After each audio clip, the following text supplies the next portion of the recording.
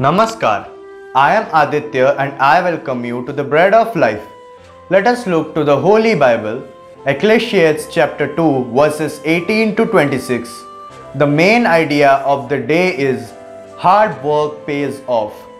I hated all my toil in which I toil under the sun, seeing that I must leave it to the man who will come after me, and all who knows whether he will be wise or a fool, yet he will be master of all, for which I toiled and used my wisdom under the sun.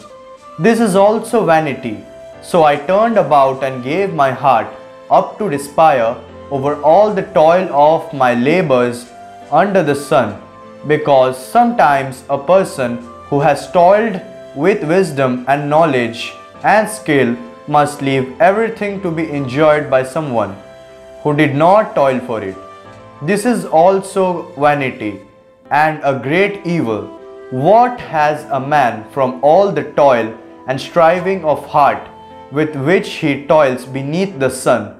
For all his days are full of sorrow, and his work is a vexation. Even in the night his heart does not rest. This also is vanity.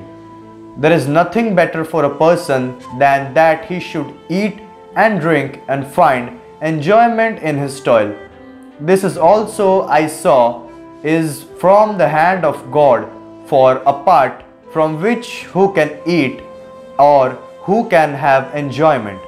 For to the one who pleases him, God has given wisdom and knowledge and joy.